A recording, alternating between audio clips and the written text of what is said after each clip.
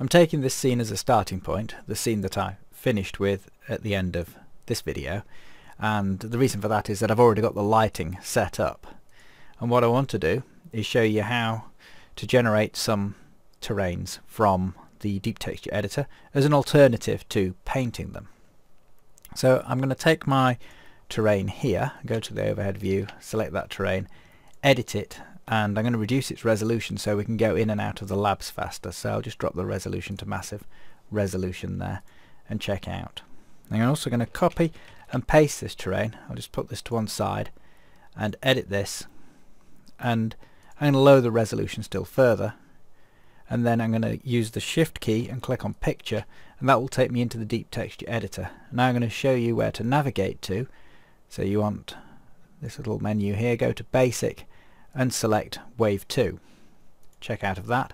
At the moment we've got a colour output here, and what we need is a grayscale to provide a height map. So click on this arrow here and switch the colour mode off so you've only got a grayscale output, and then when you check out of here the terrain surface will be generated. Now, the thing to be aware of is once you've switched a terrain over to the control of the deep texture editor, you can't do anything else to it. So if we were to paint on this, for example, and check out and then go back in again, it would regenerate and be reset. So if you want to modify this, you need to copy the height map into an ordinary terrain, which as it happens we've got handy. So I'll just do Control C and that will copy the height map. Now check out of here.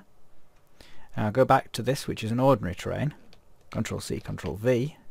I'll just move this to one side now. Edit this. Drop the resolution to match the other one, and then use Control V, and you can paste the height map in. And then any filtering or painting that's done to this will stay in place. It won't be reset because it's not been linked to the deep texture editor. We've just got this as an ordinary height map now. So I'll check out of here, and what I want to do is turn this terrain on its edge. So edit, go to the rotation control here, hold shift key down so you can control the rotation and turn it right on its edge. I'll move that around and turn it so.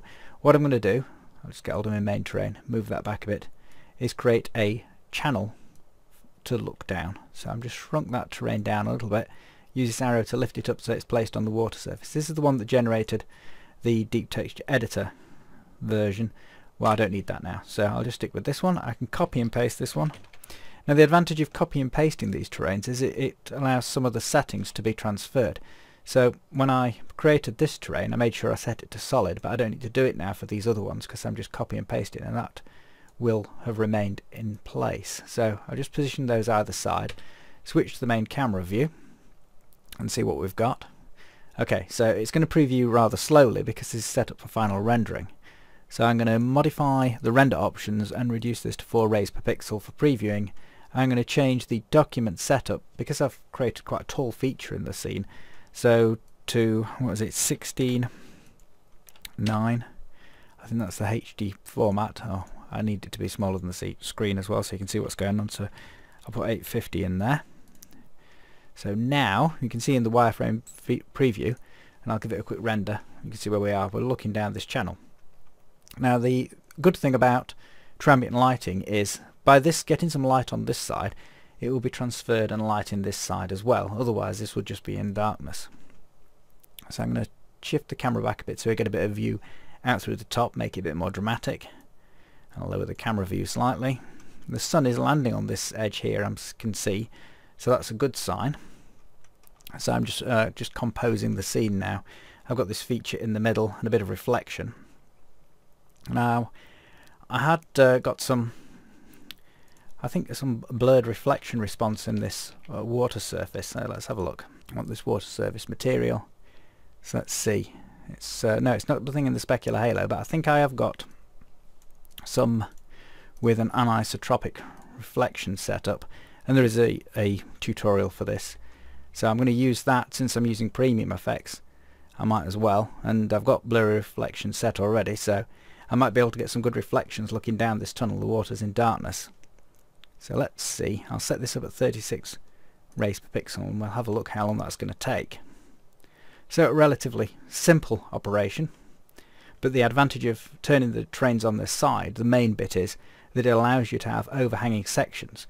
and if you mix that up with your other sections of the terrain, which are more or less like stamped out of a jelly mould, then it just creates a bit of variety. Hopefully then the anisotropic reflections work on the water here. Render time's about 1 hour 40 minutes, so I'll pause the video at this point and we'll see what we've got at the end of that render.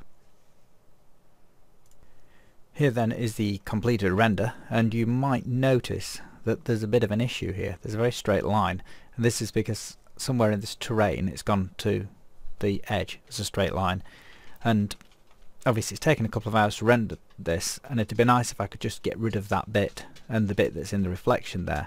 So what I'm going to do, because although this was based originally on a height map generated from the deep texture editor, because it wasn't linked in this terrain, because it was just the height map that was copied over, I can actually modify this still further by painting it or filtering it. So if I select this terrain, edit it, I could try painting this down, but really it's already at its lowest level, or it could be that bit. I don't know which of these two bits, but they're the lowest level. However, I can modify it by lifting this edge of this bracket up, which makes this bit now go transparent. And if I check out of there and then carefully on the render here, position the plot render, so I want to get it on this area, get as little as possible in the plot render there, so it'll render faster. So if I just do that bit, then instead of a 2-hour render, I've only got, well, at the moment it's predicting 4 minutes. It may go up or down, it just depends.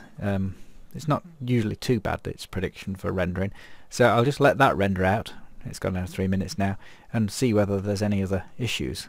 So hopefully that's demonstrated how you can modify these and how you can correct small errors without having to re-render the entire scene. So anyway, I'll put this up at the end of the video and you can see how it's turned out, but really that's it for the end of this video now. Cheers. Just turn the plot render off so you can see. There you go. Blends in perfectly. Job done.